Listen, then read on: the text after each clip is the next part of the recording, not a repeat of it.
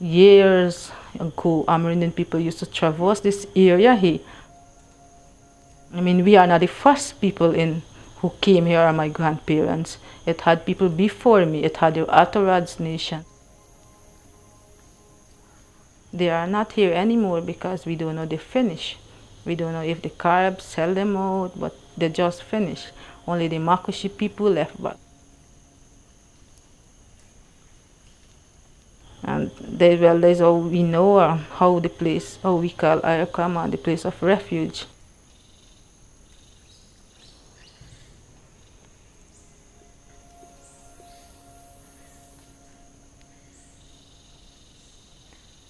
President Hoyt at the 1989 Heads of Government meeting, Commonwealth Secretariat, offered the Iwokrama Forest for research and science and sustainable development. In 1996, the Iwokrama Act was signed in Parliament, and that gave birth to the center. So in 1996, the Iwokrama Center was formed, hence now it's our 20th anniversary. Since then, as you know, it's a joint venture between the government of Guyana and the Commonwealth Secretariat. Essentially, look guys, here's this pristine piece of land. Take it now and do investigation, because we recognizing there's the value in forests, there's climate change, there's all kinds of things happening. So that's really the history. And if you look 20 years later, Iwokrama's mission and mandate is still very relevant.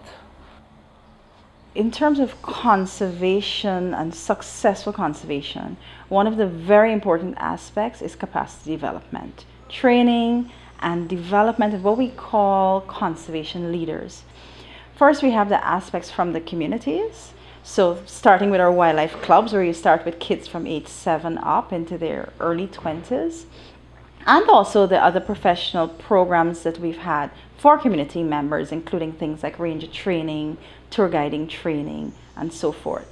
These programs have really allowed for communities to develop into young conservation leaders, and where we're seeing these persons now is in positions. For instance, they're tushas of their village, they're within the community leadership, the village councils, they're within management arenas within the area. Even at Iwokrama, several of the young managers that we have here have come through either the wildlife club system or the ranger training or tour guiding training, and now they're in positions of management.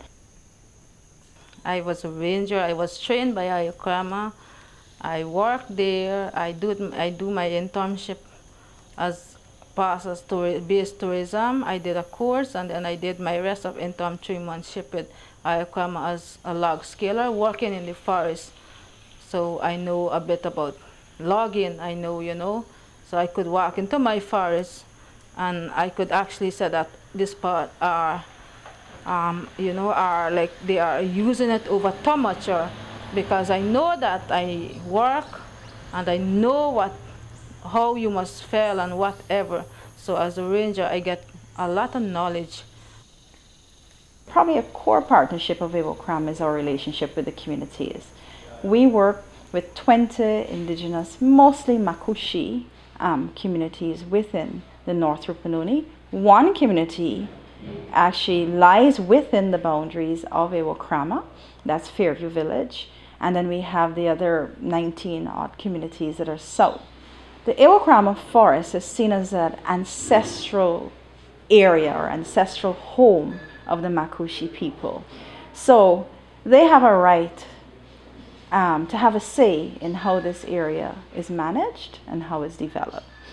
So through that collaborative management agreement that we've signed with them, and it's been updated a couple times, and it was just the final update was in January 2016, it lays out responsibilities for co-management. So they have actually a very direct say of what we do and how we manage this particular area.